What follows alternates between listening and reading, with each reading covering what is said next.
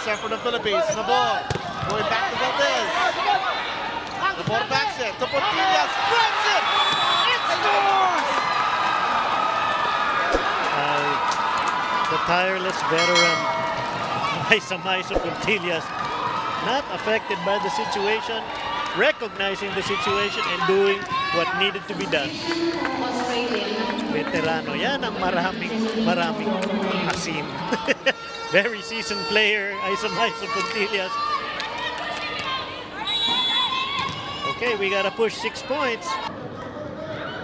Pontillas swings away. Another chance for the Philippines. Pontillas off the block. Some good blockers this time.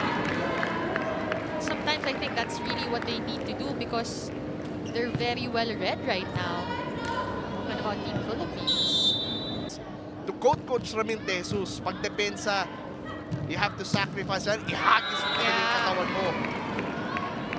Because as long as you can put the ball up, players like Aiza Maizo-Pontillas can do her thing. And this is why she's called a scoring machine.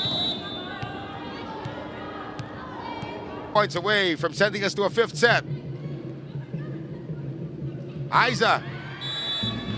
And Aiza Maizo-Pontillas able to get one through. Inenta rin din ng maganda ni Aiza yung swing niya. We're going.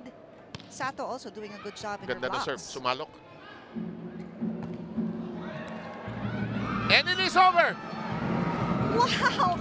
Sato, I mean, she was in this game for such a short time, but the way she blocked, the way she manned the net, wow, those crucial points did it for the momentum. Some monkeys on the backs of this team have been taken off, at least for now.